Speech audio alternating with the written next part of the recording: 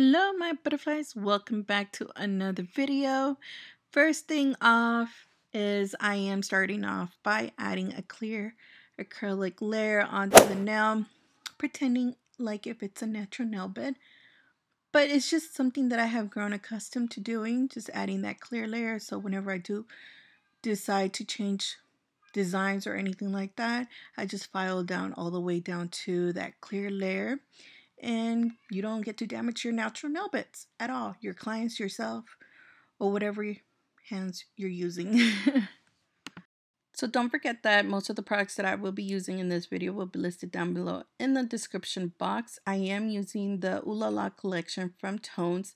I would definitely leave the numbers on the screen of the acrylics that I'm using or down below in the description box, just so you guys could, check them out if you want to. I am using my Tammy Taylor flat brush. I think this one is a size 8 or 9. I'm not sure. And the monomer that I'm using is from Harmony. This monomer kind of sets up a little bit too fast. That's why, as you can see on the actual nail, whenever I did go back and try to blend the top part, it just wouldn't let me because it had already set. Either way, I still really like this monomer. The odor is not heavy or anything like that. It's not bad, honestly. I actually like it. It doesn't give me a headache, so that's a plus. So I wanted to ask you guys, how do you guys feel with the camera view? Is it like, do you guys like it so close like this or far away like usually how I do my videos? But I did run across a couple of, little problems where it will come in and out of focus. So I have to see how I could fix that, because I want you guys to see the process and stuff like that.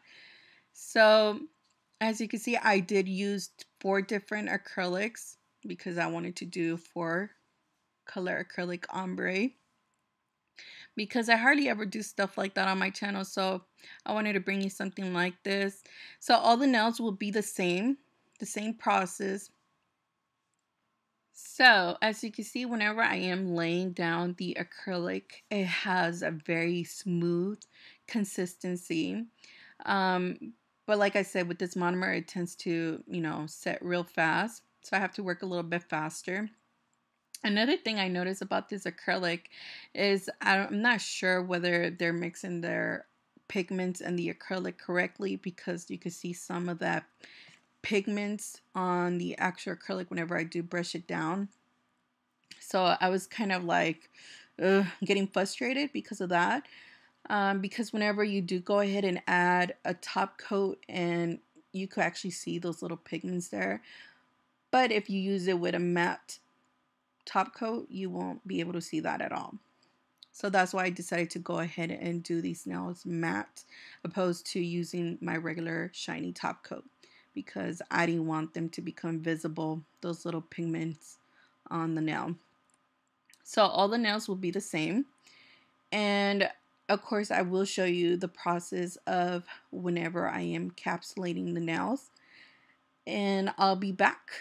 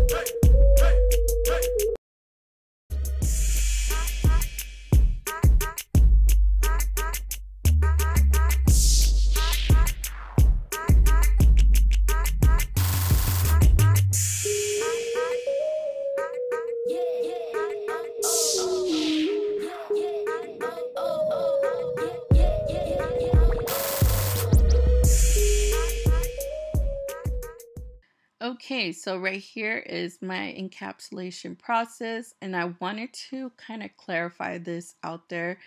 It doesn't matter how many beads you use, long as your application is really good and it cuts down your filing. That's all it matters to me personally. And of course, if you have bumps or something like that, that's why we have an e-file. But I definitely wanted to show you guys how I really encapsulate. That I do take a couple of beads. I don't take 2 beads. It all depends as well on the length of the nail. But use how many beads you are comfortable with. And the acrylic that I am using is from Tammy Taylor, their clear acrylic. And I'm just going to say this. I love, love, love this acrylic. I don't know what it is, but it's so easy to work with, especially whenever I am building my apex. Before, I used to really have a lot of problems, you know, putting my bead for my apex because it would just kind of like blend in with everything. But with this acrylic, it just makes the process even that much easier. So like you see right here, I am adding many beads until I am satisfied and have my application how I want it. So before we actually get into the process of the drawing part, I wanted to say that I'm right here using this dotting tool.